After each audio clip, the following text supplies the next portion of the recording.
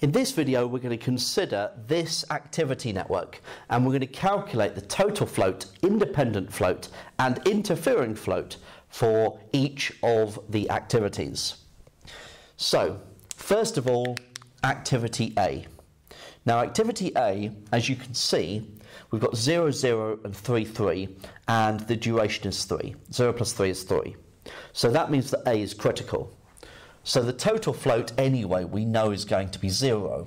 So we don't even need to consider if there's any independent float or interfering float. So I'm just going to put dashes for the independent float and interfering float. If you put 0, that would be fine also. The calculation wise for the total float, 3 take away 0, take away 3. 0. For the independent float, 3 take away 0, take away 3, 0. And then you've got 0 take away 0 to get your interfering float. So for activity B, we've got 3, 3, 9, 9. The duration is 6. So B is also critical. So 0, dash, dash. Right, how about C? So for C, that's not critical because we've got 7, 11. Okay, so the total float is 11, take away 3, take away 4. Okay, so the outers, so 11, take away 3, then take away the duration. So 11 take away 3 is 8, take away 4 is 4. So that's the total float. Now, how about the independent float? Well, that's calculated by doing the inners. So we've got 7, take away 3, take away 4. And of course that's 0. So the interfering float is 4 take away 0, which is 4.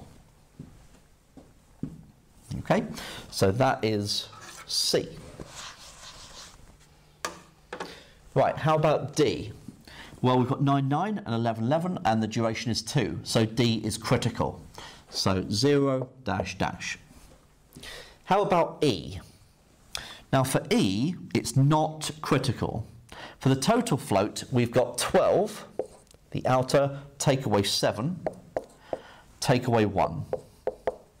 So 12 take away 7, take away 1 would be 4. So that would be the total float for E. How about the independent float? Well, that would be the 9, take away 11, take away 1.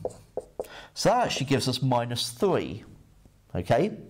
But remember, we can't have a negative value for the independent float, so we just put 0. Okay? Right, and then the interfering float will be 4, take away 0, which is 4.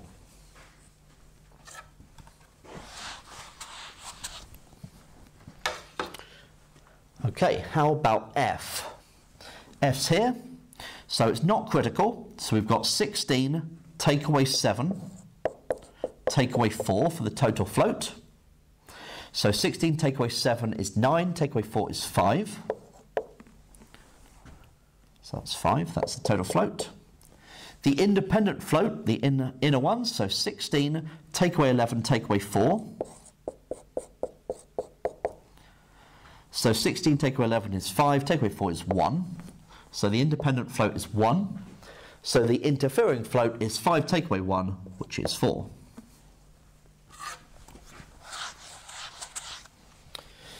Right, G.